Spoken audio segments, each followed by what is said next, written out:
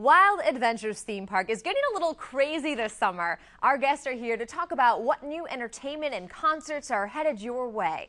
Wild Adventures representative Micha Hogan and a member of the Tigers of India show and tiger preservation in Ponce De Leon, Florida, Mike Inks, are here with more. Good morning to both of you. Morning. Thanks for being here. Yeah. Can we see tigers at the theme park? You can. We're Really? doing, the Marcon Tiger Preserve. We're doing 3 shows a day there at the park. Oh, and you know, a lot of cool. people from Macon will remember these tigers. We've been here over the past several years at the Cherry Blossom Festival. Of course, we're yeah, old so friends. I think the tigers would be like old friends to them. Yeah, Neat. 2 of the guys made their public debut here in Macon. They were little babies. They've all grown up now. Oh, and now we love have it. 2 more tiger cubs there, 4-month-old. You can come That's visit. very exciting. Now, Micha, we've got to talk about the upcoming concerts because that's a big part of the summer. Who can we expect to hear? Well, there's so much to do at Wild Adventures, and concerts are just a small part of it.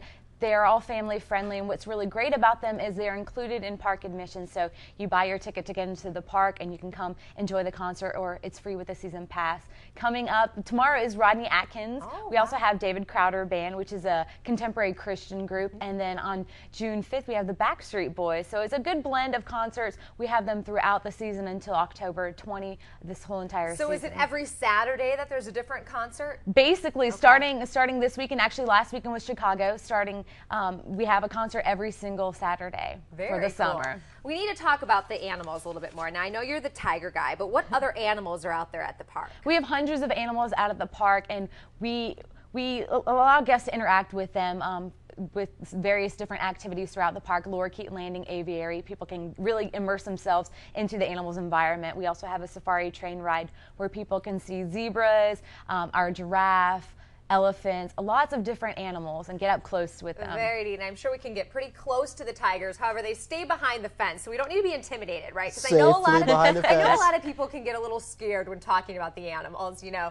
But tell me a little bit about what it takes on your end to train these guys to be able to live in a place like Wild Adventures. Well, you know, with our tigers, it's not like a circus act. You're not going to see fire hoops or that kind of thing. Our stuff is really built on relationships with the animals. We start when they're little babies, and it's not about dominance. It's just about a partnership with the animals. And I think that really comes out of the show. You just see a whole lot of loving and hanging out and having fun with tigers. Are you ever scared?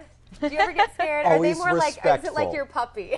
Always respectful, yeah. I mean, they certainly can be very dangerous, but, you know, with good training and they're really good animals and being respectful. I'm always in awe. I'm always watching the trainers when I'm seeing the big animals around. I'm like, what is he going to do next? How can we keep cool? I know there's a lot of fun water rides out at the park. How can we keep cool if we head on out? Well, this summer at Wild Adventures is a day filled with discoveries for the entire family, and it's a great place. It's affordable vacation for families looking to get out and have some memories, and Splash Island Water Park is a great way to cool off for the summer.